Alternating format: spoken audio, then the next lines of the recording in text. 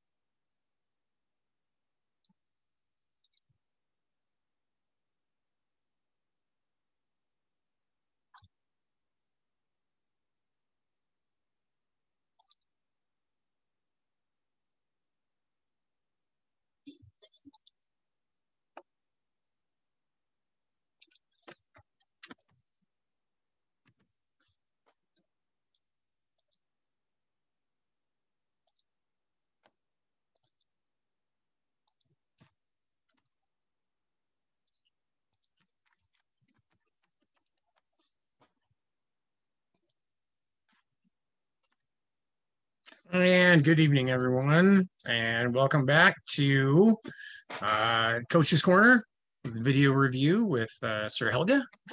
We're going to give a second for our guests to jump in here and welcome everybody. All right, how's everybody doing tonight? Not too bad, not too bad.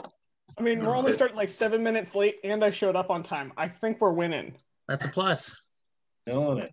Seems like I just did this yesterday or something, but it's could have been. It's almost, oh geez, okay.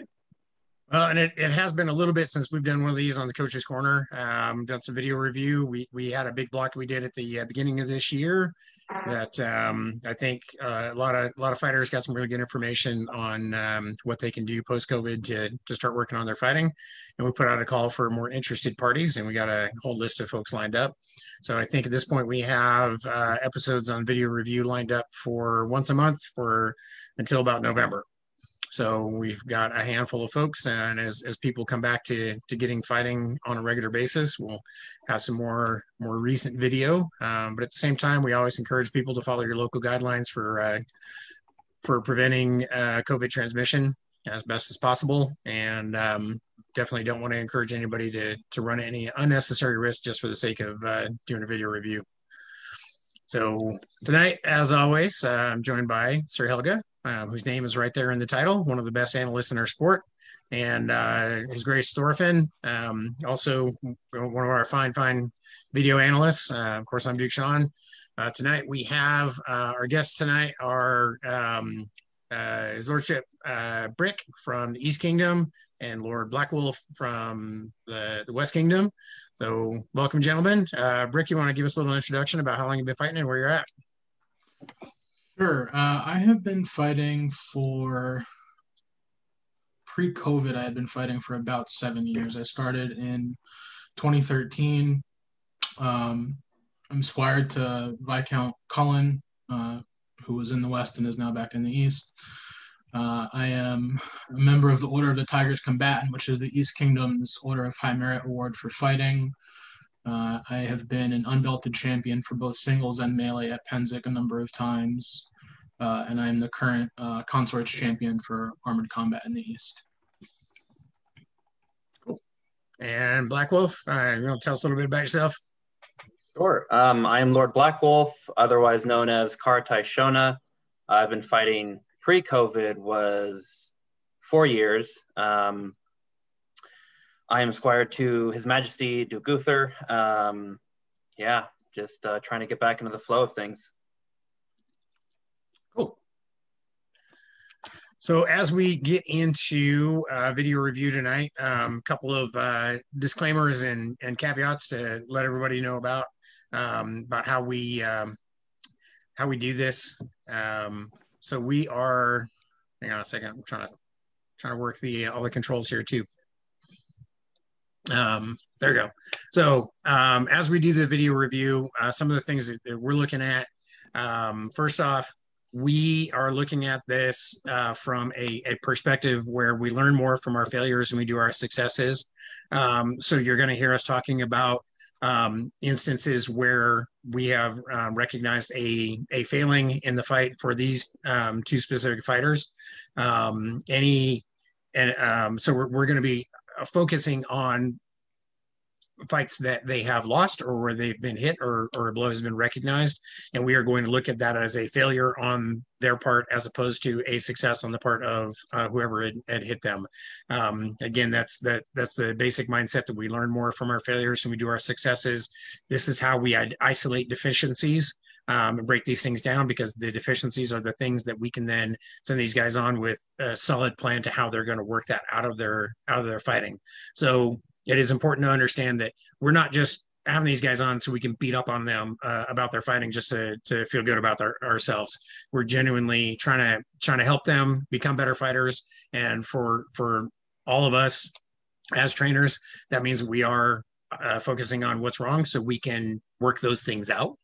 But we're doing this obviously with the best intentions. And first off, we'd like to offer our appreciation, our thanks to these two fine gentlemen for coming on and allowing us to pick apart their fights. See, with that, I think I am going to let Helga kind of cover some of the stuff I might have missed there. I can tell it's been a while, Sean. You and I are a little stumbly at this. Like it is been a while. We're as rusty about this as we are our fighting right now. Yeah. So one of the things that Sean just went over is basically the idea of ruthless self-assessment. This show is actually about that. And so we're going to truthfully look at deficiencies and go from there. Also, one of the things we do behind the scenes is we ask the people that are coming onto the show how ruthless they are comfortable with. This is a very open conversation that we have with them, because sometimes us coaches can get a little sassy. And it's meant in a fun, playful way, but there is a communication conversation that happens beforehand and a consent conversation that happens beforehand about this. And so hang on for this ride, because again, we're going to be truthful and we're going to be blunt, but we're also here to give them places forward. It's not just you suck and then we're going to go from there, because that would get nobody anywhere. So the second part is, to our amazing people that are volunteering to do this, stop us and ask questions. Please feel free. This show is here for you. You have volunteered to go into a public forum and be a part of this and let us break down your fights. Stop us if you have a question, if you need a clarification, if something that we have said is not clear. Because one of the things that's going to end up happening is that all three coaches have a different lexicon. We have a different way of talking about the fight. We have different things we see in the fight. That's the reason why the group of us are here doing this. And so if one of us sees something that you don't understand, pump the brakes. Tell us, hey, I don't understand what you just said. We're here for you. And if we spend the entire show just discussing that, it's still a win, because we're trying to give you the tools, and I guarantee you're going to help somebody else out there with it. And with that, be bold with us. Tell us, hey, I got a question. Stop the show right in the middle of it. It's all good. None of us are going to be offended. That also goes for you out in the audience. You see something? We'll try to get to it in text, or we'll go we'll answer it later, because we actually go back in the comments and talk about it. So you got something that comes up, ask the question in the comments. That way we can continue to address and get the information out there. All right. Thorfinn, anything else you want to cover? Yeah, I just want to say, if you guys have the opportunity to take notes, please take notes while we're reviewing your fights. That way you can then ask us questions about something that came up in your mind. In the past, we've run into this where people have said many times, oh, geez, I just would have taken notes. Take notes. It's okay. You can always, like Helga said, ask us questions at any point. This is about, like they said, reviewing you authentically, not necessarily savagely. And so we're going to give you our input. Okay. That being said, I look forward to watching both of your guys' videos. Let's go. All right. All caveats and disclaimers aside, let's go ahead and jump into the video. With first one, we're going to start with Brick. Just give me just a second to bring this up. Is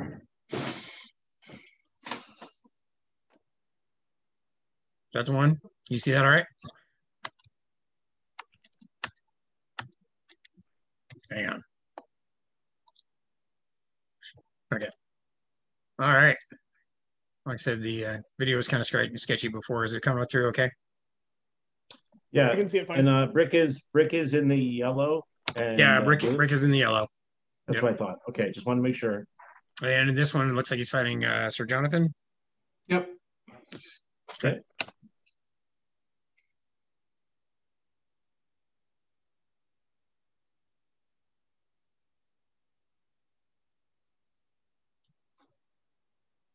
You know what we failed to ask Brick? What he was working on right now. Oh, that's a fair question, actually. Before we actually analyze video, we should probably ask that. There you go. Yeah. Sure. Okay, so this video is pretty recent, though. Yes. Yeah. So this was first practice back post COVID, and we did like a 4-hour bear pit in my knight's backyard. So let's throw this out to you. What were you wanting to work on, and what are you working on? Both are the same right now. I'd say, and it's trying to find the balance between patience and aggression, and in line with that being energy efficient. Because one of my biggest issues, especially in tournaments, is I tend to get hyper aggressive and gas out really early, and then, as I progress farther into the tournament, I will not have the gas to keep going, and my fight gets really sloppy and really bad. So I'm trying to remedy that. Okay, thank you. Cool. All right, let's get back to it.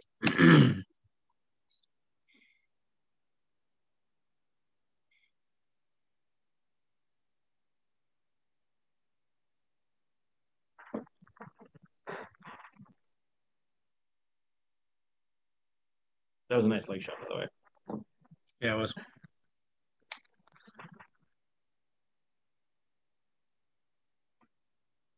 There you go. Right in the armpit. Yep. I'm going to slow this down. Oop. That one. All right, so we're going to slow this down to about half speed and watch his shot.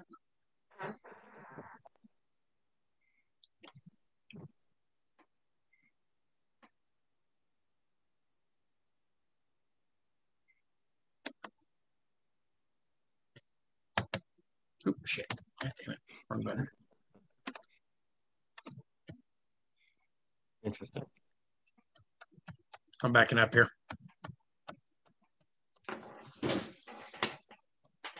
All right. So you're going to see here. So he comes off that flat snap. You throw offside.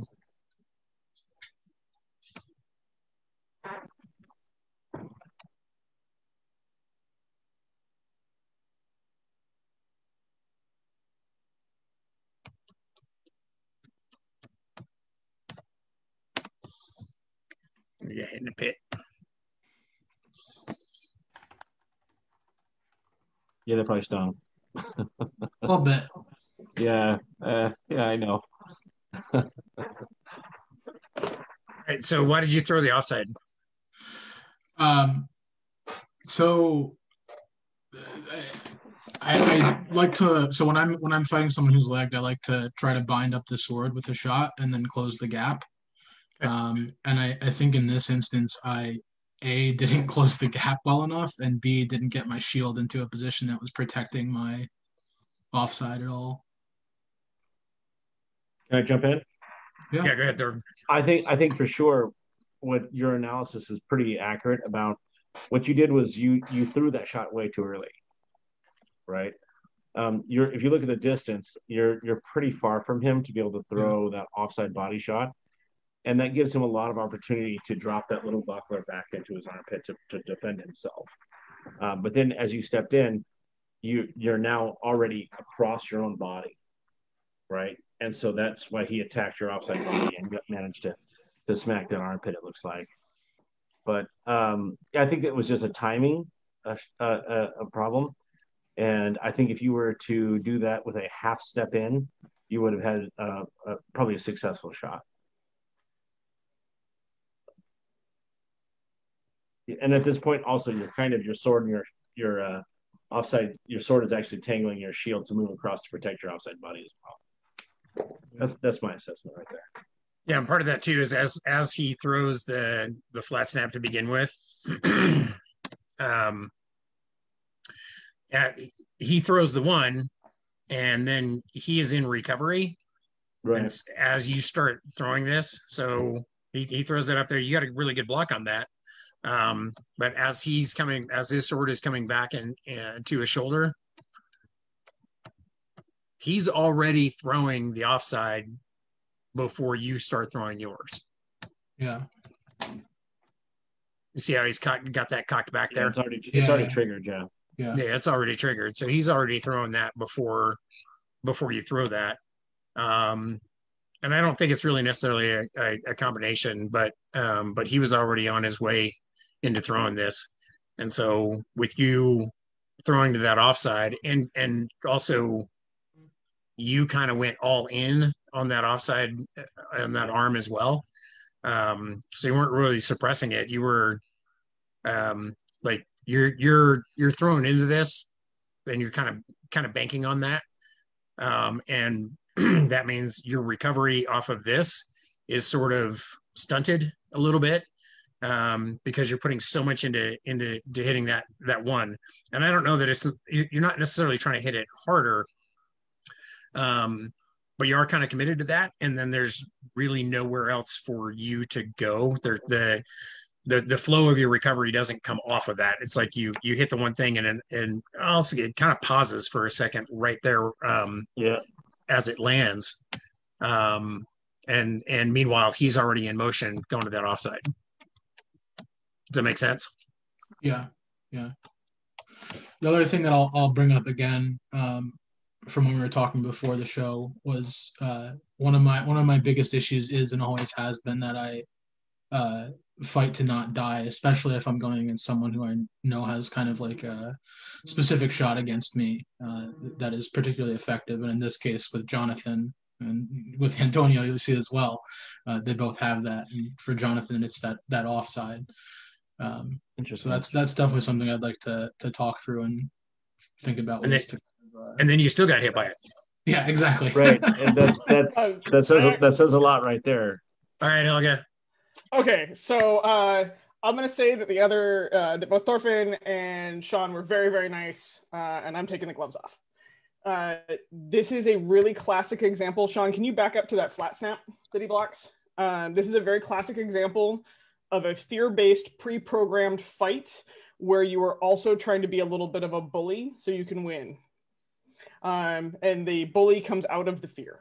You are trying to beat his technique instead of seeing what he's doing. So you have taken all the adaptability out of your fight, and it starts at this flat snap. And so when you block that flat snap, you way overblock it. So you're coming in and everything's committed to that, and you want the offside. You never even realize that you have a body shot, you have a flat snap. Anything that you had done laterally towards that shield side, you would have crushed him for and closed the line. This means you're not looking at your opponent. You're trying to survive your opponent. And this is a really bad headspace to be in, and a really frustrating headspace to be in, because you are giving them everything for free. Which is also the thing that you said was your problem. Yeah. And so this is, I'm just gonna say it pretty bluntly, is what you need to stop worrying about is surviving what they can hit you with and trying to see it before they throw. Because this right here, you committed so hard to the other side when you didn't need to. Do you see any of the free motion that you have towards if you took a lateral step towards his shield side, how you would have closed that line and it would have given you more lines of attack? Yeah, totally. You are so fixated on, I need to hit him with that off body because he can hit me with X, Y, and Z. And then he chose to hit you with A. So don't eliminate your choices. This speaks to rushing the fight. And we're going to see this in a couple of your other videos. You want to rush the fight right now. And this is a side effect of you actually trying not to like overbear your opponents. You know how to survive a fight when you wade in and go for broke. Now you're trying to increase range and you're trying to start seeing them, which means you're getting jumpy. And this is really, you locked yourself out of this fight. Does that make sense? Of like, yeah, totally, 100%. Okay. Yeah, and also you notice right here when you line up for the side before he throws that flash snap with your shield, with your sword in front of your shield this way, you are in a purely defensive mindset right now. Your sword is really not in a position for you to throw any offense. So you are using your sword and your shield entirely for defense instead of, the defense tool for defense and the offense tool for offense. Like your offensive tool is not available for you to use it offensively. Does that make sense? Yeah. And also as you throw this, you catch that flat snap, right? And you block it with your sword, which is fine. But in going to this offside that you wanted to throw, right? You're throwing the thing that you wanted to throw from the outset. Yeah. Right. So it's a little bit of pre-programming, not quite that much. Usually when we see pre-programming of a fight, we'll see somebody sitting out at range and then they'll decide how the fight's going to go. And then they'll just jump in and start throwing shit. Right. So there's a little bit of that where your body had decided that you're going to throw the offside. And so as he throws that flat snap and you block it with your sword, that has stunted your offensive throw. So I want you to watch the mechanics involved in you throwing this offside body shot, because your sword, you're not getting the kind of stick rotation you need. So the stick mechanics aren't really optimal for actually being able to hit something. So you might have made contact with his arm as he was throwing that, but I don't think you would have felt a thing on this. So just kind of keep it. And again, it comes from the fact that with this block right here, you wanted to throw the offside, but when he threw into your stick, that throws off the mechanics of what you wanted to do. So it's not like whatever your textbook offside looks like. You don't get that because he fouled your delivery. Yeah, exactly. Yeah. Does that make sense? Yeah, and looking at this, like I totally get what you're talking about with the pre-programming, because from that position, the organic thing for me to do is to throw something to the onside, right? Like Sure. I feel like from that kind of hanging guard, like absolutely, offside or that, or especially is much more organic than especially after the impact has created you to have a muscle reset, right? So there's like a tenth of a second where your muscles have to refire, right? And so for you to go back that same direction, pretty hard. But so the other thing I wanted to point out is right here, your feet are really square with him, right? Yeah. You could have done a step, but this is all based on you kind of getting stymied by his original attack. And so I think that you could have gone to any type of an onside, and then maybe an offside attack. It depends on what he would open. Does he normally fire these type of? Is this like a sweet shot for you? Is this like your favorite shot you want to throw, or a favored shot? I definitely throw a lot of deep offsides coming from where I come from. Yeah, that's why I felt looking at it. I was like, I think this is one of his favorites, and it felt to me like you were going to do it no matter what. Instead of letting the fight extrapolate out in what I would say an organic method, where you would spot where his opening was as you flowed through the fight. So instead of having Sean pointed out that he attacked your weapon, which caused it to freeze, which then stopped you from the entire process of you being able to throw that offside body properly, right? But if you didn't have a plan, and this is where me and Brad also will talk about this later, but if you would have just let this happen organically, I think you could have gone someplace else. Probably his onside body or hip would have been a really nice attack, and then roll straight into another onside head. So from the hip to body to head would have been a good combo from there, because he's feeling like you're going to go across his body. So he's reaching across already. So he's already going across that body. Yeah. But I mean, fun stuff. Yeah, like Thorfinn was talking about, when you take the blow that he throws and you take the energy from that blow, let's look at what I refer to as the natural return path. Sure, the transfer for a blow, which usually I'm talking about your delivery, but this is a good one where you get to take the energy that he has created on his flat snap. So if you watch what happens as he throws this, you block this up. As he hits your stick, it actually moves your stick towards your offside or towards your onside, right? And by doing that, it's creating motion. And so as it's creating motion going this way, you can just roll right through the shoulder into that onside attack, right? Because exactly right. That's where the stick already wants to go, because that's the way he is pushing it. Does that make sense? Absolutely, yeah. The energy of his stick has pushed this up, and you're going to see this. It's very subtle, but watch as your hand comes up and he hits that basket. Look what happens to your hand. See your hand going up? If you were to follow that line and come right back around, flat snap, wrap to the ribs, there's any number of things you get to hit onside. Exactly. So and this is where I was saying that it fouled your mechanic, because you wanted to throw that offside. And so now, instead of following the natural return path and following the energy that he has created for you, you are fighting against that energy to try to throw the thing that you decided you were going to throw. And so that, again, is where we talk about what Thorfinn was saying, is allowing the fight to happen organically. And that's what I was mentioning in the thing I sent you on the offensive mindset, allowing the fight to happen. You have to allow the fight to develop organically without the fight happening to you, because that's a bad place to be, right? You don't want you don't want it to happen to you, but you want to kind of go along with what is being given to you. And in this case, he gave you a direction that would have made a throw to the sword side, your onside, would have been faster. And considering he's already throwing the offside, probably would have crossed swords with him on the way to throwing this offside. Make sense? Yeah, 100%. Helga, you got anything else on that? I think that we can actually watch some other videos, because we've kind of hyper focused on this one chunk, and there's other things to see in his fights. Yep. Going on to the next one with Colin. All in all, good fight. Yeah.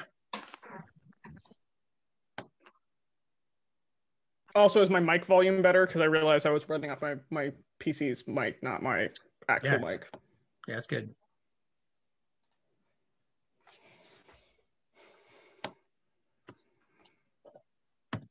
Okay, so we start off with. Looks like you blocked that.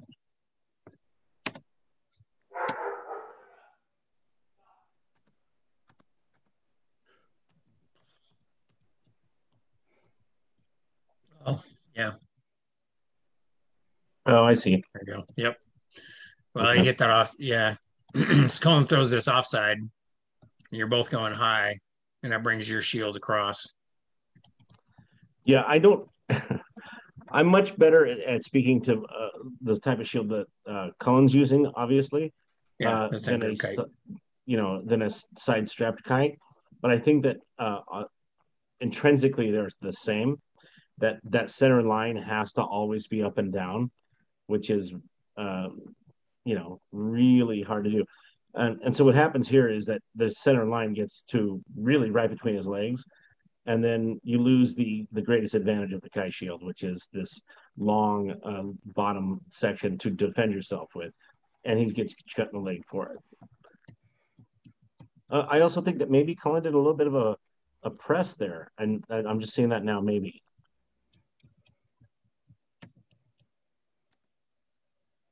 It definitely bound up my offside head with the shield, 100%. Your offside. What? I threw an offside head. Oh, okay. I thought you said I thought you were saying your own head. I was like, well, he can't be doing that. No. But I see what you're saying. Sure. Yeah. Were you counterbalancing when you threw that offside head? What do you mean by that? So you throw this flat snap right here, Right. and you're going to go right into the offside head from there. Right. And it looks like you're bringing your shield across your body to counterbalance. Yeah, exactly. And that's really where it got bound up, because you threw it across to counterbalance. And I think he was able to maybe press it or just kind of keep it there long enough to be able to come off that. And at the same time, he's coming off this offside head. It's frozen your sword. And he is following the natural return path. Sorry. He's going to follow a natural return path, which is that's what leads to him getting that leg. See how his hand's going right through his shoulder? Yeah. Comes off this offside head. His hand comes through the shoulder. And he fires down, yeah. Perfect. Right? I That's mean, the his shield works a little weird, but it was effective. yeah. Well, and Colin's a glaive guy for the most part. I know, yeah. Yeah. But So yeah, that was the technically fact that he's using a sword and shield, I mean, that's a plus, right? Love you, Colin. Yeah. Yeah. So, no, seriously, I think that's exactly right, Sean. Is that this offside freezes his sword, and then as he comes across, he does a press or something right there. It looks like to me like maybe not even a press, just like a hold the shield as an obstacle so he can't move his shield. Yeah. Right. It doesn't have to be a press; it just has to be there. Well, and then here's the other thing too, though. Pretty far. Yeah, if you watch what's happening, so Brick comes off that flat snap, and so you're bringing your hand back to be able to throw that offside, and as you do, look how far. I mean, your shield is up under your armpit. Yeah, it's exactly right. And Cullen his hand is already going back in recovery, so by the time, so your shield is going the opposite way of where his hand is going. Right. Break, is this a standard setup for your favorite offside body? Generally, yeah. Have you do you normally use it? Yeah, I know exactly where you're going with this style.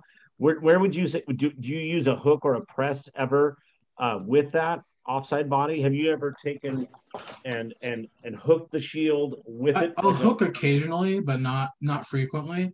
I think the biggest issue that I'm seeing with how I'm executing in these two fights is I'm not that shot specifically, all the binding and stuff aside, like I'm not stepping. Clearly your footwork's like I'm like, rather than I'm starting goofy foot, and rather than stepping with my left foot to be my forward foot on that 45, I'm squaring up, I feel like. Yep. And Brick, we're going to talk about that. Yeah, it wouldn't. This could be just an out of practice thing, but yeah, balls to your feet and that movement, that ability to make that quick sudden movement is going to be huge. As the opportunity arises right there, you could have done a quick like half step even, and then allowed you to get in there. Well, so I'm gonna let the other kids talk. I'm talking too much. Go ahead, Helga. All right, so we're gonna go back to simple basics on this one. I think Brick, you actually are spotting a bigger issue than anything your shield or sword is doing. And this issue is actually based out of the fact that your feet and your knees and your hips and your shoulders are not connected at all. You are fighting very, very strong, which is allowing you to force your shots, which is making it so you don't have a return path, which is making it so your shield doesn't actually follow in line of the fight.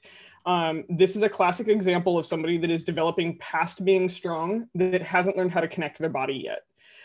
So the reason why you're having power issues, the reason why you can't actually step and you're overcommitting in your steps is the fact that your hips are not engaged. Your back is overbent and you're backwards when you're trying to lean out of a fight and create range, and you are leaning forward and leading with your head coming into range.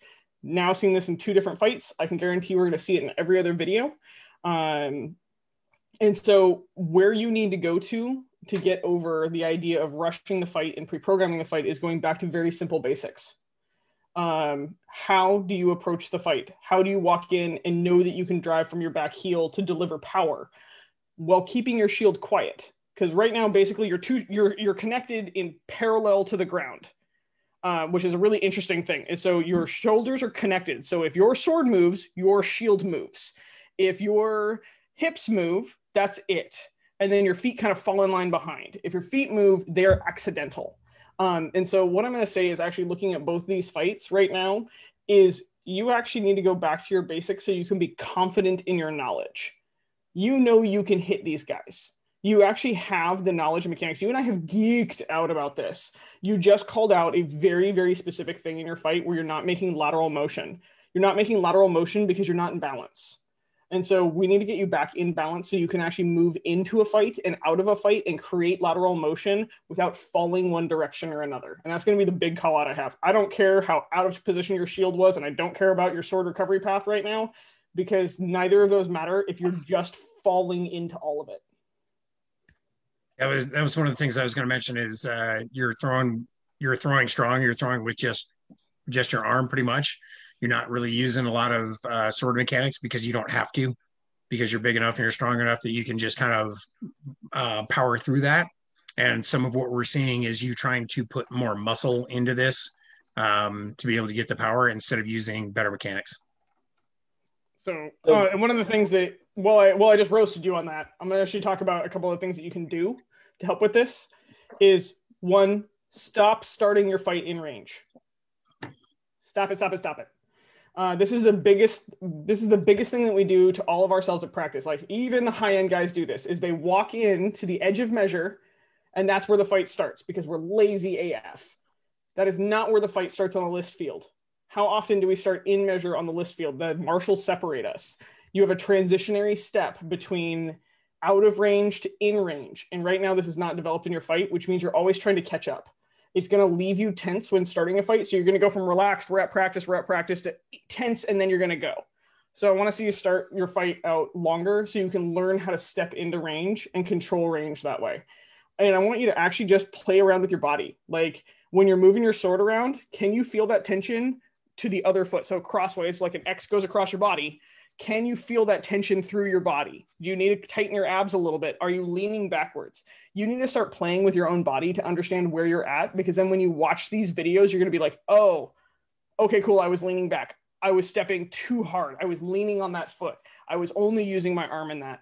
And what you need to start doing is on the Pel is almost setting yourself up for failure. So like lean out in a way, get yourself completely out of balance, and then put yourself back in balance. So you know how to recover this.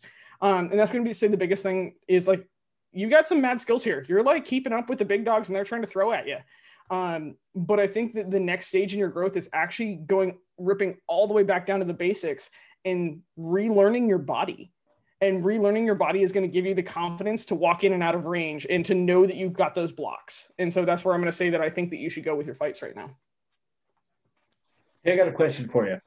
You said that you were running out of juice pretty quick in the fights.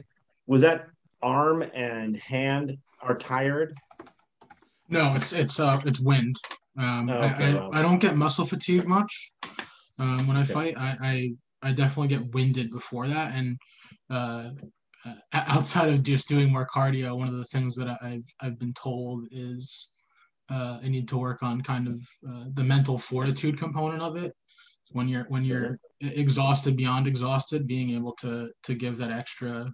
Well, there's definitely part of that dig down. You got to be able to dig down at the end, and I can tell you that every fighter at the end of every tournament is tired, right? So if you got that extra little dig there, you can do. But breathing is huge, and that's a real problem with, especially with people that take a break. I was just going through it myself.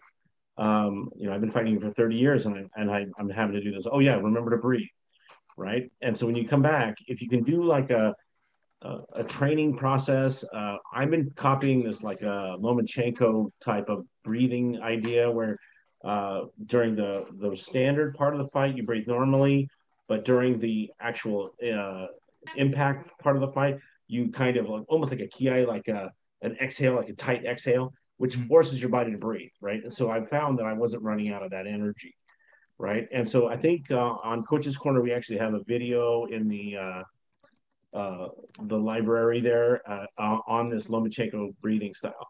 But check that out. And I got to tell you, footwork wins fights, brother.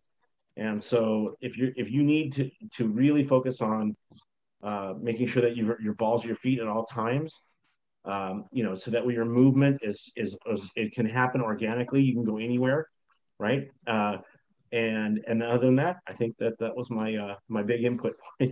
By the way, your kit looks awesome. Thank you. So I mean, mad respect. Right, I think we got. Do we got enough here, Helga, to give Brick a wrap up here?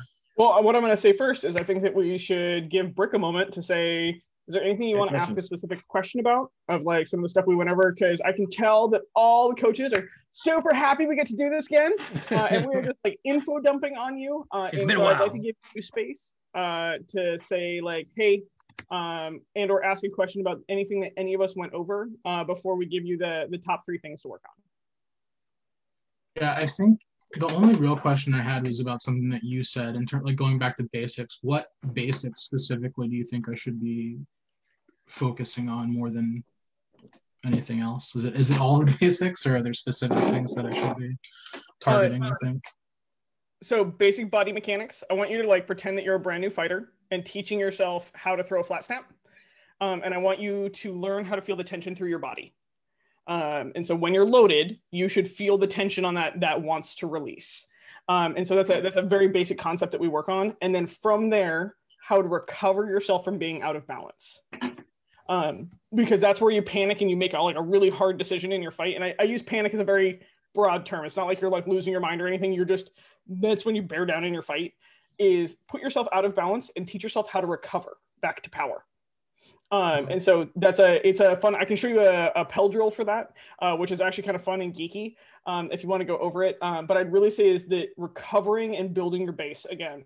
And then from there, what Thorfinn said, footwork. But until you understand how your body generates power, it's again, footwork is going to be a little bit more than what you need right now. Like just get yourself back to power, back to power, back to power. Then we'll work on footwork. Then we'll work on position and recovery. And recovery in there depends on the fighter, by the way. Sean will totally argue with me about this one. We've had many a heated argument about this. I give a fuck about recovery until you have power generation, and he's like recovery first. I've discovered that it depends on the fighter. So you may need to learn to recover better first before generating power. And this is going to be something that you're going to learn on the Pell and at practice, is what your brain is going to want to hyper focus on first. Does that make sense? Yeah, it does. Okay. Thorfinn, you got a little more wrap up? Y'all done? Yeah. Okay, so first off, I'd say movement. That's the whole idea with the footwork idea. Learning to be able to close that gap while on guard and trust that you're safe, right? And that's huge. So to work on movement, you can do this also with your Pell work, right? So you can move around your Pell when you're attacking it, and letting the blade, which is going to kind of piggyback on to one of my other observations, is letting the blade flow where it needs to go, right? So you can feel the from the recoil of the blow on the target where it wants to go, right? The other thing is timing. So what I mean by timing is like blow selection. Timing is also, don't throw that blow at range 2 when you probably should have thrown at range 1. So what you want to do is you want to be able to move through the ranges, fire when it's the appropriate time, and feeling where the fight is going. So rather than making the fight go where you want it to go, because your opponent may not do that for you, just let it happen fluidly. So if you think to yourself, I really like my offside body, but Sir Steve always blocks your offside body, that's not the fight to have, right? So instead, when you attack him or they attack you, something is going to happen open with your timing, your movement, everything, allowing you then to see the next where you need to be. And this is all things we're all working. Okay. Great set of fights. Thank you very much. And I really appreciate you putting your videos forward. Absolutely. Thanks. Cool. And for my wrap up there, first off, to get back to what Helga was saying, recovery absolutely is my pet peeve. And what you're going to find is all the best trainers in our sport, we all have that one pet peeve, the one thing that we see as the thing that, like, to me, offensive recovery is the single biggest failing in our sport. It is the one thing that people fail to do most frequently that could very easily be fixed and really improve your fighting. And that is absolutely my focus. That's one thing I'm going to focus on. Helga, we'll talk to you about facing the weapon. Branos and Ronvalder will talk to you about footwork, and footwork absolutely is where the fight starts. But we've all got our pet peeve. That one is mine. Absolutely. I'm unashamed about that. And what you're going to find is for each of us that has that pet peeve, we are all right collectively. None of us is right exclusively, but we are all right collectively. All of the things that turn out as our pet peeve, all of those things, those are bad things to be doing. So, so fix those things, right? We just all happen to have a different focus on what those things are. So yeah, recovery is always the thing, but I think more for you, I think it's going to be finding that offensive mindset. It's going to be finding that organic flow. It's going to be letting the fight happen without forcing it to happen. As Thorfinn was saying, one of the things about that is that, one of the things we talk about on this show a lot is it is a lot easier for you to get your opponent to do what they want to do than to get them to do what you want them to do. When you're trying to force the fight to happen in a certain way and your opponent doesn't accommodate that, then you're spending a lot of effort trying to make something happen as opposed to capitalizing on what they are already providing you. And that takes a little bit of, it takes some vision in the fight. And the thing is, I also agree with Helga, you need to go back to your basics. I would suggest to do that you discover your method for teaching basic stick mechanics, because you got your stick mechanics from somebody else, probably Colin, probably somebody else in the VDK. But I think it's time for you to develop your training methodology in how you teach those mechanics, because as you teach mechanics, you're going to gain a better understanding of what those mechanics are. And the innate mechanics that you have are good enough and close enough that what Helga was talking about is like, you need to refocus on them a little bit to sharpen them. But I think by discovering your training methodology for those things, it is going to give you that focus that you need. And it's going to kind of bring that back around, and you'll gain a better understanding of what those mechanics are for your body, not for Cullen's body. Does that make sense? Right. Yeah.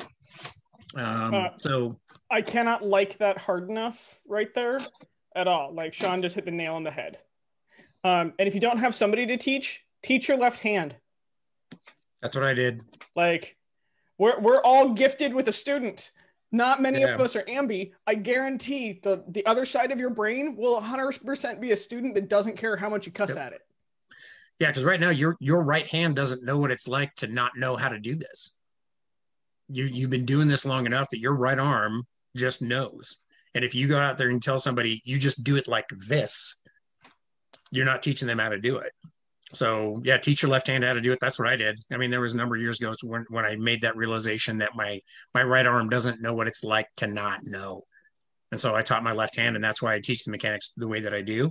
But I think that'll get you back to that focus, and it will it'll get you a better understanding of what those mechanics are. So yeah, stick mechanics, offensive mindset, and get rid of your preconceived notions. So any other questions for you, Brick? Does that all make sense? Is there anything else we need to clarify? I don't think I have any other questions right now. No. Okay, cool. All right, Black Wolf, now that you've seen us abuse poor Brick there, are you sure you're ready for this? Oh yeah, I am. Also, I would like to just point out that I managed to push Sean's button tonight, and then he just very eloquently was politely, "Fuck off slightly." And another thing. And another thing.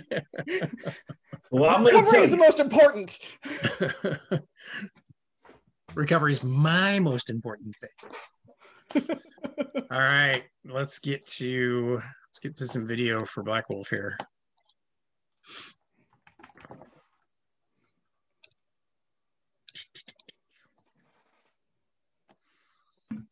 I see that all right? There we go. Yep. I'm gonna cut the audio on that. Black Wolf is in the red. Oh, let's ask that question too. Black Wolf, what are you working on right now? Breathing has been a huge one. That lateral movement, as well as watching and facing the weapon through the fight. Okay. And who are you fighting here? This is Sir Daniel Aquitaine. Oh, okay, cool. Oh, you were right earlier then.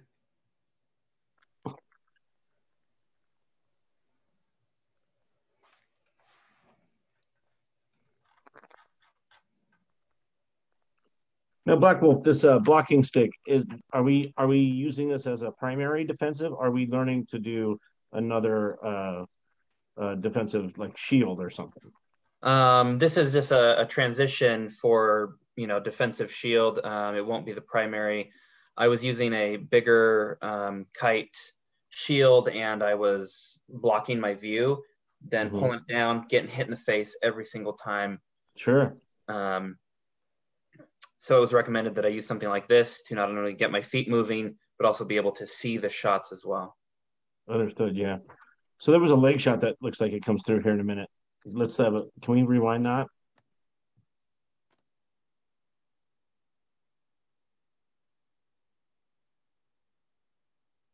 Also, to be sassy, I think, Thorfinn, you need to billboard the top of your hat, because when you're watching the video, that's all we can see.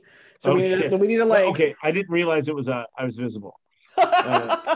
we need to sell like billboard plackets right there. I know, right? Oh, damn it! I'll get a better hat next time. This one's just a little pub I like.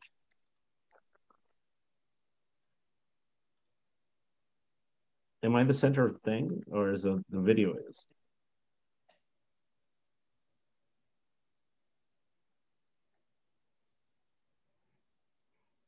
Sure, this is the leg you're talking about. Yeah. Yeah, there you go. Okay.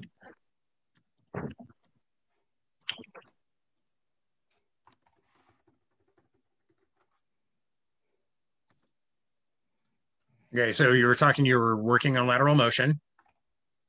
So this is good. You moved laterally. It just so happened that he moved laterally the other way, and he got the better of this, where you basically ended up bringing your leg into his stick. Yeah, exactly. You stepped around your center stick. Yeah. Yeah, and as you did, your hand came up. Your defensive hand is coming up as his stick is going. Oh, okay. I think that Daniel did some kind of like a pump fake idea, right? Yeah. So to draw that up, and that was just a fake failure. Now the thing is that with the small stick like that, you have very little room for mistakes, obviously. What are you guys seeing there?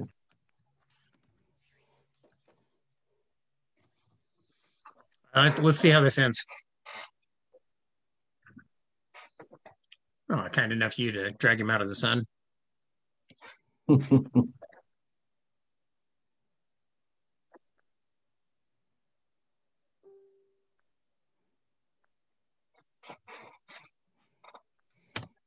right. So one thing I want to say that you did pretty well here when you're fighting from your knees, as I tell people all the time, if you don't know what to do with somebody, just start shooting at their head, because they have to account for every single one of those blows as they're coming in.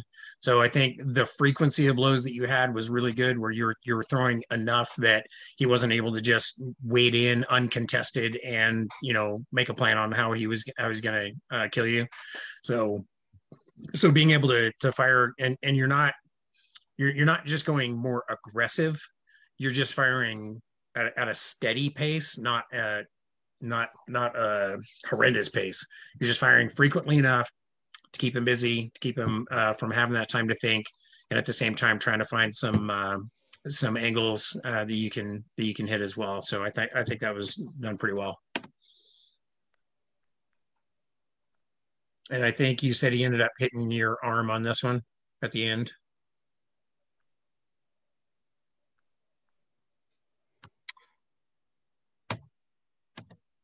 I think so. It's a little hard to see in the shadow from my screen.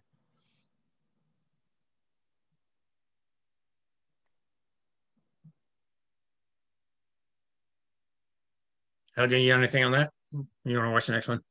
So I've got a couple things, but I would like to watch the next one because I have a sneaky suspicion we're going to see the same issue occur. All right, let's keep going then.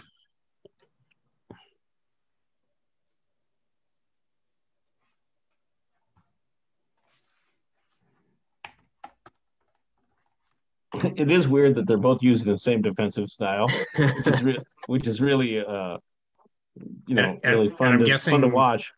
I'm guessing Daniel's kind of new at that too. That was maybe his first day using it. Oh, okay.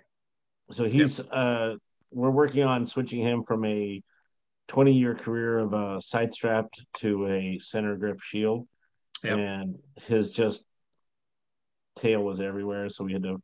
This was Ragnar's idea, and it works really well.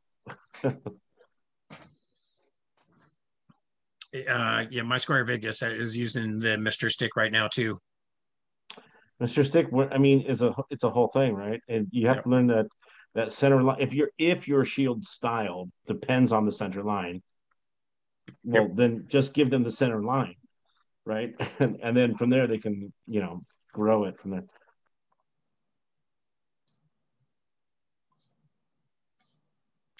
Another Mr. Stick, Mr. Stick. It's a big thing where I live right now.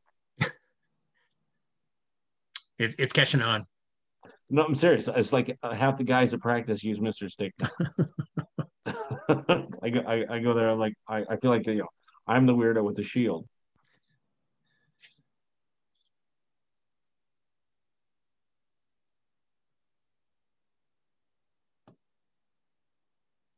I have picked up my shield again to try to incorporate. Yeah, I think we've 2 weeks ago we fought with that, right? Or Yeah. something like that.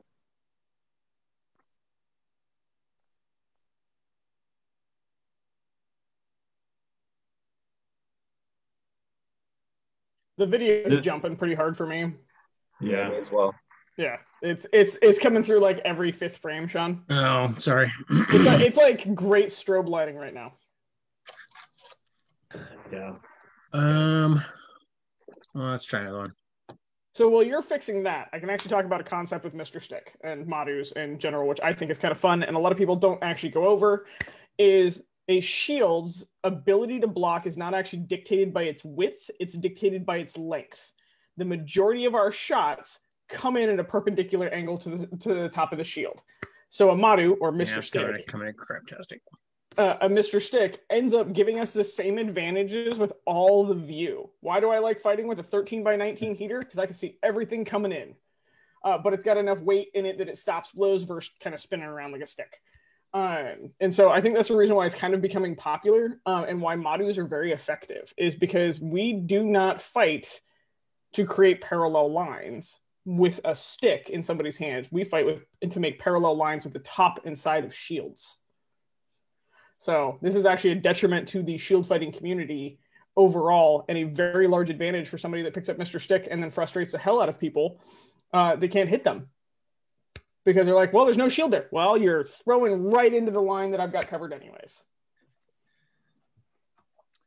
Yeah, I'm not sure why this video is not picking up as well as the other one was. Oh, hang on a second. Let me drop the speed on that again. Oh, it is. It's a 360. So.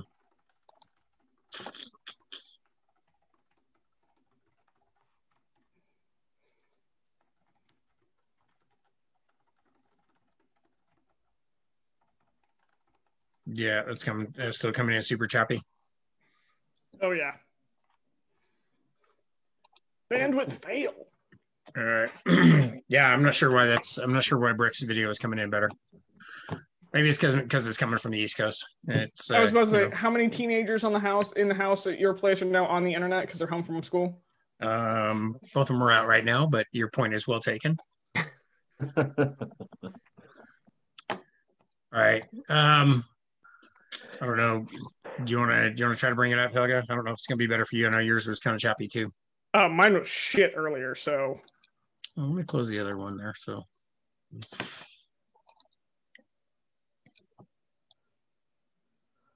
Yeah, and honestly, at this point, it's almost impossible to tell what's going on. Yeah. Yeah, what's going on? Had you guys looked at this earlier? Do you guys got anything else? I did look at it earlier. I actually watched all his videos earlier. All right. I was there when this happened, but so. All right, I think I got enough to give him some stuff to work on here too. So. Well, do you want to drop it back to all our faces then? Because then they can see all our weird faces that we make at each other. That's right. Larger than life. Start with your face. What, mine? You want me to go first? Why not? All right, under the bus. You ready for this, Black Wolf? Yep, let's do it. Okay. I'm actually super happy with the improvement I see out of you. Okay. What?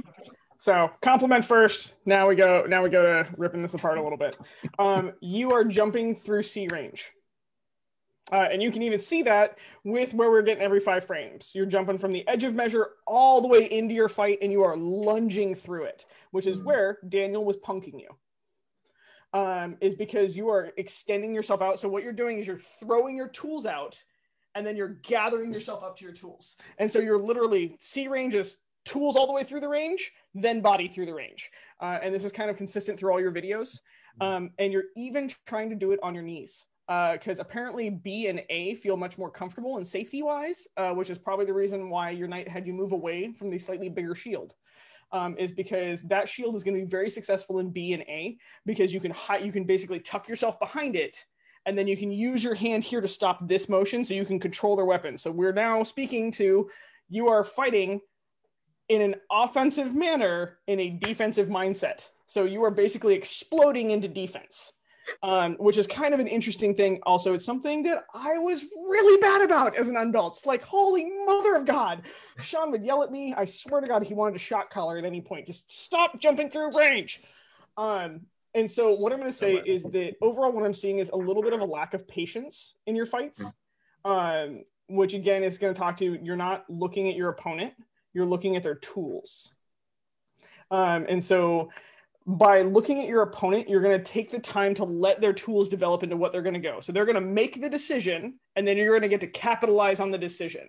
And because you're being patient, you can then relax and move through it. Because you are rushing it, you are tensely trying to meet their decision. So you're playing a guess and check game where you're like, well, if I'm here, then they only have X, Y, and Z. And so I can just defend X, Y, and Z. And if I survive this, I can then try to hit them. And so that's the reason why also you're seeing these very hard, heavy-handed blocks. You're seeing your body crunch down into the blocks. You're seeing your stance crunch down into them. The bright side in this is your body mechanics are actually mostly maintaining through this process, which means if we can get you to relax, your fight is going to speed up.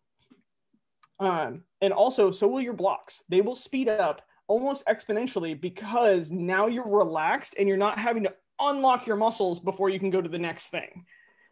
Does that make sense? And are you also seeing that in your fight? Yes, I am. I do get excited, and the C range is not comfortable, so I want to get in there and start it. So why is the C range not comfortable? I don't know. I'm not sure. Is it because you're like 5'7" and you get flat snapped a lot in that range by much taller people? He's 5'9". He's like 2 inches taller than I am, and I'm 5'5". 5'11". On a good helmet day? Right? Yeah, I didn't know. I thought with the helmet on, I couldn't tell. I had to guess. With a helmet on and pumps. It's almost 6 foot, guys. Come on. I'm standing next to you next event and being like, you are not 5'11". Just Sure, either or I'm lying to myself saying I'm 5'5", one of the two. So what's the threat there? Like, can you don't even need to answer it tonight. What I want you to think about the next time you get in armor is why. Why is C uncomfortable? Because until you understand that, you're not going to be able to address it. Do you feel like you're going to get flat snap? Do you feel like you're not loaded properly? Do you feel like your opponent has an advantage? Is that where your threat radar is going off? I think it's the threat radar. Okay. And I don't know if doing Pell work in A and B so much, can that also be attributed to that? Yes, because then you don't know where you can land and see.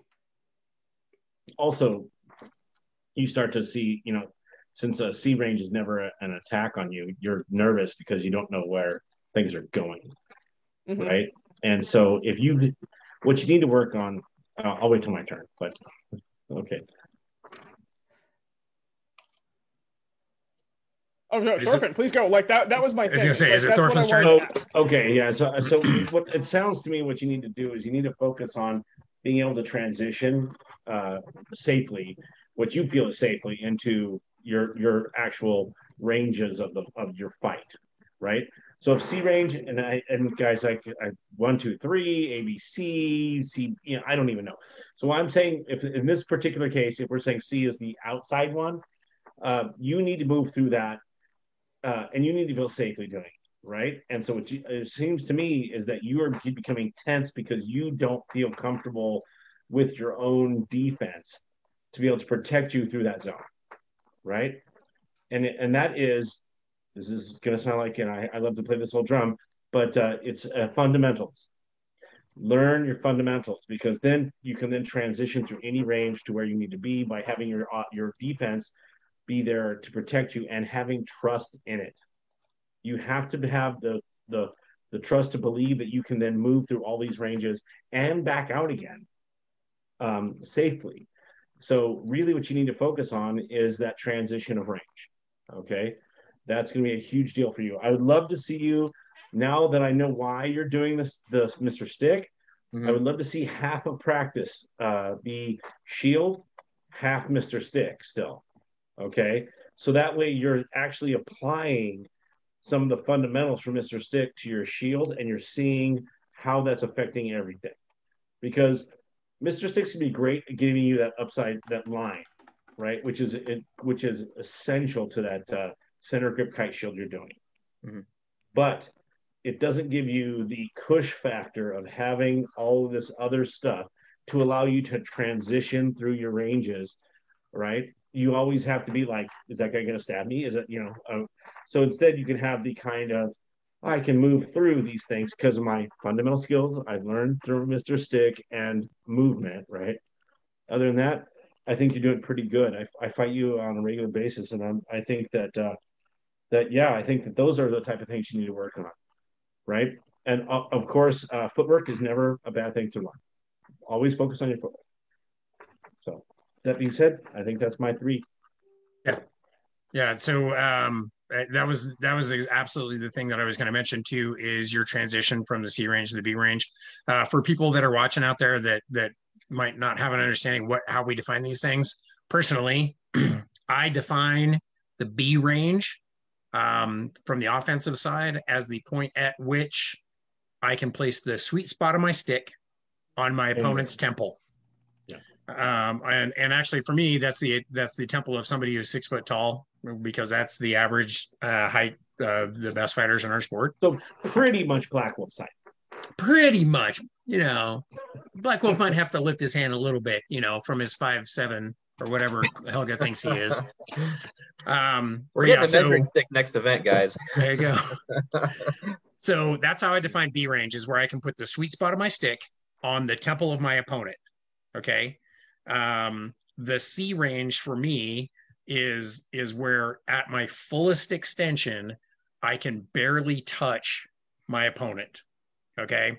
Now, the thing to understand about the difference between transitioning C range to B range, and this is where you're having a problem, and Helga's seeing exactly the same thing I'm seeing, is, and this is very common, in fact, this idea that transitioning C to B range has to be done faster, and that in order to do it faster, that you have to jump into range or rush into range or what have you, right? But if you think about the difference between those two ranges, the difference between C range and B range is literally a foot span. 1 foot span, your foot span, not my foot span. Because, since Helga thinks I'm 6 inches taller than you, my foot span is going to be bigger than you. I have just determined from this conversation, I must be taller than I think I am. Like, at this point in time, like, no, I think that you think you're taller than you are. Yeah. I know my personality and ego are bigger than my physical body. Okay. It makes up for a lot. It does. But yeah, and that's why I always say that it's the difference between C range and B range is a foot span. It's not a number of inches, it's a foot span, right? If you were to just move each of your feet that length forward, you've gone from C range, where you can barely touch your opponent at the very extension of your range. You've stepped squarely into your B range. Yeah. So when you think you want to engage the fight, and when you think you want to go from C range to B range, from a purely physical perspective, transitioning from C to B is literally as easy as taking a step. You just take 1 step forward. And if you take that step forward and you can't then put your sweet spot of your stick on your opponent, well, you weren't really in C range. You weren't in C range anyway, yeah. Yeah. So you take that step, and the problem that we come into is when we engage range, we are aware of the dangers of being within our opponent's striking distance, right? And because fight or flight reaction, the flight reaction is so much more predominant in what we do, we are not as aware of the opportunities that we are creating by putting ourselves in a position to have access to targets, right? So there's this mix between like fear and opportunity, right? If I get too close, he can hit me. Well, you know what? If you get close enough, you can hit them too, right? Yeah. And that's the whole thing about establishing range is when you decide that you're ready to engage the fight, you literally just have to take one step in. And when you do, that's where the fight really starts. And when you take that step, now you are in pursuit, right? And the phrase that I often use for this is, when we go from somebody that wants to rush into range from D range or C range and get as close as you can and rush in there to keep from getting hit. Well, when that happens, when you're spending so much focus on getting to a certain physical distance, you're actually blinding yourself to what is really happening in the fight. You can't see what's happening. You can't see how your opponent is responding to that because your adrenaline and your emotions are so focused on, I need to get to there. Whereas if you can just very calmly just take a step into range, now you can see everything that's happening. You can see how your opponent is responding. And when you take that step, and then the next thing that happens is you're observing how your opponent has responded to that. Now, that may very well be that they're taking a shot at you, but that's a response, right? But now you're able to see that response because you're not so emotionally invested in gaining a certain distance. Helga? The best way to drill this, by the way, or the best way, at least for me to drill this, all of us will have different ones. Again, all coaches will hyper-focus on whatever we're going to hyper-focus on, which is our favorite little thing. Range happens to be one of my geeks because I'm short. One of the best ways to do this is in the He's first around 5'8". I mean, I'm going to go with that now. Like, personality says I'm 5'8".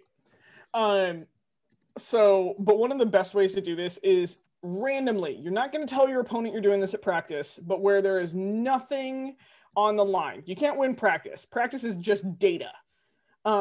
Is find the edge of measure a couple times with different opponents. Go find it with a new fighter. Go find it with an older fighter. And like the first couple times, it's literally from out of range, step into range. You're going to learn, one, that you don't actually know where range is. And two, what their reactions are going to start to be. You'll find some fighters will tense up and they'll like lean into the fight. You're going to find other fighters are going to start to back out of the fight. You are going to actually teach yourself exactly what Sean is talking about. You are going to take away the fight or flight and you're going to get into analyzing the fight beforehand. So you're going to start looking at your opponent. You're going to start looking at what they're doing. And then later on, because it's not going to be an instant tool until you have some data, you're now then going to know how to manipulate the fight at the edge of measure. You're going to become more comfortable breaking measure because you're going to start understanding your opponent in front of you. Thorfinn totally put his hand up. I did. What I want to say is you need to learn to have your defense and your offense working well enough together that as you transition into this range, which is now in combat range, right, you can feel comfortable, right? Because C range is pretty much really long shots. You have a lot of time, right? When that's coming in, you should be able to block most anything coming in at C range. But having this being comfortable enough to walk in and then assess your opponent and what they're doing, like Helga was saying, people react differently, right? Sean said some people are going to throw a shot right away. All of these things, right? But if you have the comfort to walk in because you've learned to trust your defense, your offense, your stance, you know, all of those things kind of all have to be together as you transition into that combat zone. Once you come into actual combat range, you have to be comfortable enough to allow yourself to stand there, right? You have to have the martial art nailed down to where you can walk in and you can block something. Okay, at that point, then allows you then to see what the opponent does, or if your opponent just cows or whatever, you can then extrapolate on that too, right? But you have to have that comfort to walk into that area and know you're safe. or at least trust in yourself that you're safe.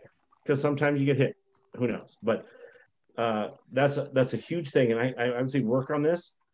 Like Helga said, find different opponents and find out what that feels like for each one of them. Right, the more times you experience each one of these differences, the faster your combat computer can then database it. Right, you want to have to where you walk in, you see that thing, you know, instantly. And the only 10,000 hours, guys. We're all trying to get 10,000 hours to be experts at this thing. The faster the more practices, the more experiences you have, the faster you get that 10,000 hours. Yeah. Okay. So we had a question, Johan the Black Duke out of the Outlands had asked us to define A range as well. So let me just cover that real quick. So in these different ranges, like I said, you go from the C range is where we typically start a fight when we call lay on. That's where you kind of sit out and size each other up, because again, you're at your fullest extension of your reach, where I could touch my opponent, but we're not really engaged in the fight at that point. And as to Thorfinn's point, anything that happens in that C range, when your opponent starts into something, you can just easily just void that out and just kind of back it up and to account for the blow that's coming in. So the B range, to me, that is where I get the best access to the most targets with the easiest mechanics. Okay, when we're talking about just textbook Pellwork mechanics, that's where I want to be able to deliver just a basic mechanic. And the thing with the A range is that's right up close and personal. That to me is like a boxer's clinch. You're real tight. You're real tight up in there. There are shots that I can throw in that range, but the mechanics are not as easy as they are in textbook B range Pellwork range. So in order for me to get to some of those really, really tight shots, you don't have the room in front of you to throw basic mechanics. So you basically have to create that room somewhere else. And why do boxers go to a clinch, right? Because the fight. Because it's safe. Yeah. To stop the fight. Yeah. Stop the fight. Stop the fight. It's safe. You go in there because you're denying your opponent room to execute their shots. And so A range for us does a lot of that same stuff, where you are denying your opponent access to targets, but you're also denying yourself access to targets as well. And the targets you can get to have more complicated mechanics to get there. So a lot of people go to A range in our fight because it's a safe place to be. Because if you just climb up on top of somebody, that they don't have a lot of targets. But guess what? There are things that I can do in that range, and ultimately we need to be able to fight at all these different ranges to really be able to compete in what we're doing, because you don't know who's going to just jump your shit. Helga?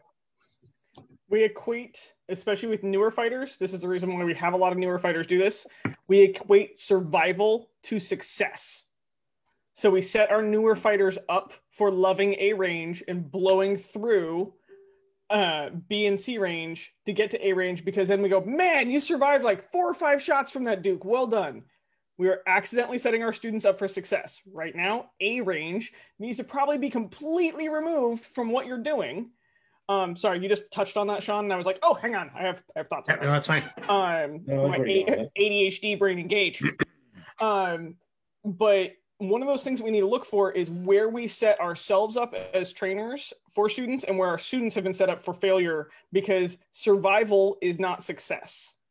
And we do this very commonly. We tell our, oh my God, you did so well. Yeah, you lost a fight, but you did so well because you survived 3 or 4 blows. That's really good for about the first 6 months, and then after that we need to be like, okay, cool, like you did really well because your footwork was there, your mechanics were there, or your stick recovery was there. TM Sean. Like Aww. Like, she loves me. Yeah, those little things. And so you need to start shifting the same thought patterns in your brain. Same with Brick. This is huge for you. You need to start shifting the thought patterns in your brain to what success actually is. Success is not survival in the fight. You guys have grown beyond that. Both of you as fighters have grown way beyond that. This is where we start setting victory conditions to create better ideas of success in the fight. And that may mean that you're going to lose more fights. Oh yeah, I can guarantee it means you're going to lose more fights. That's the nature of victory conditions, is that progress, like, body count is a convenient byproduct of progress. It's not the empirical indicator of progress. But body count at practice should always be accidental. Yep. Yeah, absolutely. Practice is practice. That's how we build our fundamentals, right? So it's important that we focus on that. It's not about winning those fights. It's about improving your martial art in whatever aspect you need to do right now. So if right now is breathing and movement, well, okay, that's winning. At the end of the night, are you breathing better and moving better? That's winning. Because I'm going to tell you what, later on in your fighting career, that will turn into wins at tournaments. Okay, so as you baby step forward, you thinking, oh, I'm just baby step, right? But that's all we're trying to do. All of us, we're trying to move forward continuously, right? So don't be afraid to have these minor successes or micro successes that we were talking about in other coaching corners stuff, in order for you to move your martial art forward. Okay, that's a victory. Yeah. At the end of fighter practice, who cares who won? No one knows. Right. Well, and in fact, one of the other more stringent looks on victory conditions is, you set those conditions at the beginning of the evening at practice and say, this is the thing that I'm working on. Right. Yep. And any victory that you get, any win you get in a fight that does not include somehow you progressing on this deficiency that you need work on, in Black Wolf, in this case, it's going to be establishing range, going from C range to B range, just casually taking that step. And any success, any win that you get that does not include you making progress in that deficiency, you need to consider that a failure. Right. Because you may have won the fight, but you didn't make yourself a better fighter.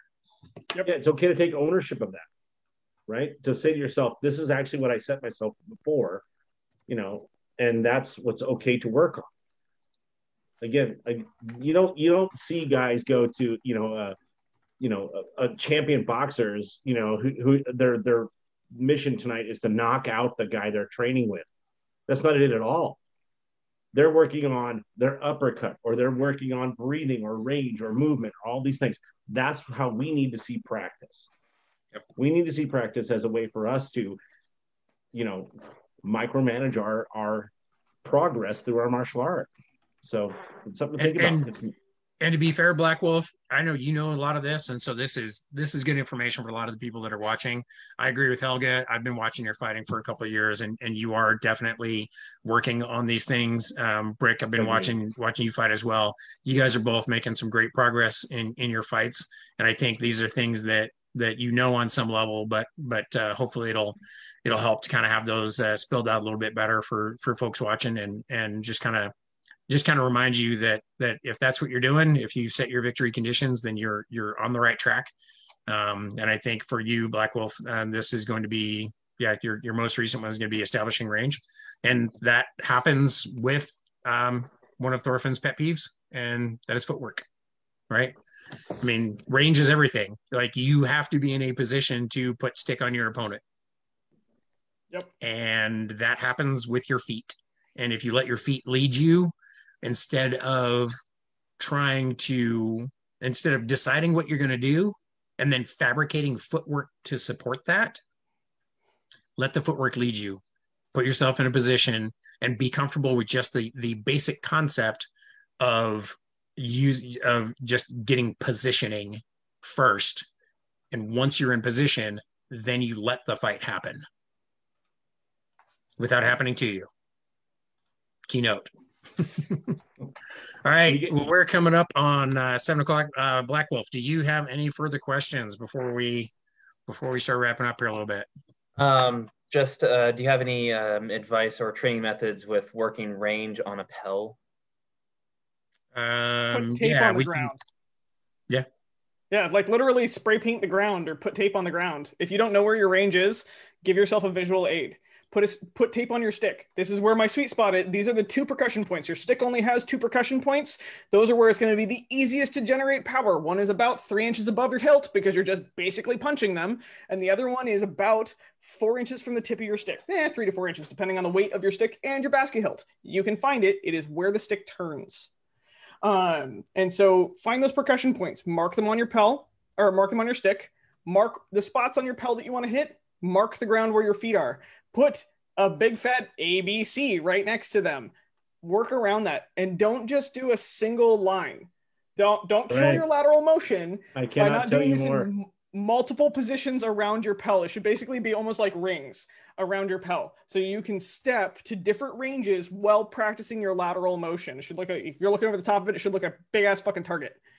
And so if you do this, you can actually just stop when you're like, what range am I in? And look down. Okay, there we go. I know where it's at. Like, this is a cheater trick that none of us use, and I don't know why. Cool. Thank you. Right on. Brick, do you have any other questions? Did we lose him? No, I was on mute. Sorry. No, I don't have any other questions right now. All right, cool. Well, like I said, we're at 7:00. So Helga, Thorfinn, you guys have any final thoughts? No, I'm good. I enjoyed both sets of videos.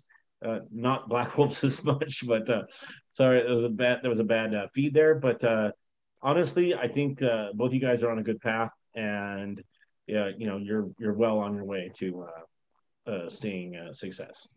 Yeah, Thorfinn, what's the episode we got coming up on Friday? Friday, this one is the Crown Mindset, I think is what it is. Training for Crowns. Secrets to train, the secrets, quote. Yeah, secrets to training for crowns. Yeah, that one should be a fun one. And then I think, I don't know the next one after that. Yeah, we're going to have Duke Allen on joining us for that episode as well. So that's going to be a fun one. Yeah, it's going to be a good one. Helga, any final thoughts? Final thoughts is I'm gonna give Brick a little shout out because I gave one to Black Wolf right beforehand, and I totally forgot to do this for Brick.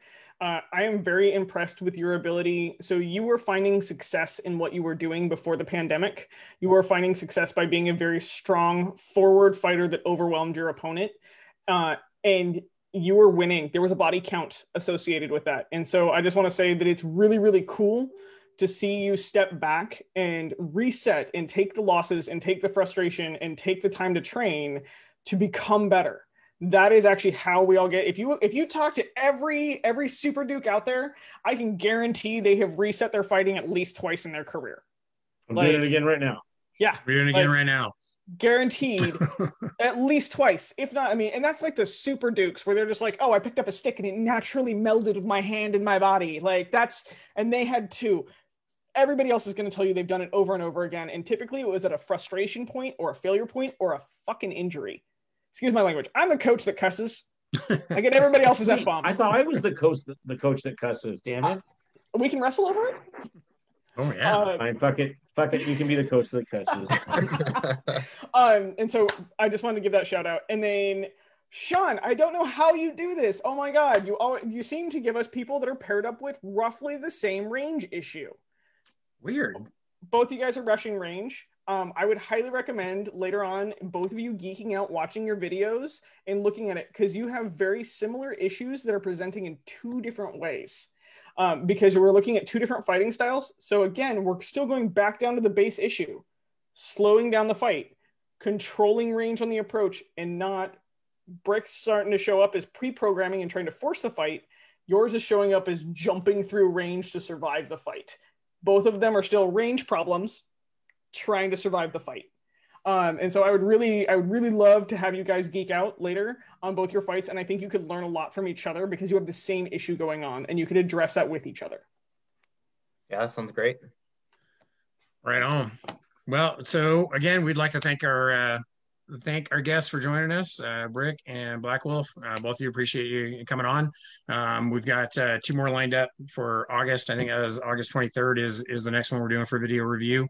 Don't have that in front of me right now, but I know we got a couple lined up. And for anybody else that's watching out there, if we haven't already contacted you and if you're interested in sending us some video to go over, again, we've got enough to do out to about November right now, but if you send us some more and you want to get on the list, we can add you to the list and we can go over, do this for you and go over your fights and try to help you become better fighters. So thanks as always to Sir Helga and His Grace Thorfinn for hanging out and helping me out with this. And yeah, we'll see you all on Friday. So everybody have a good night.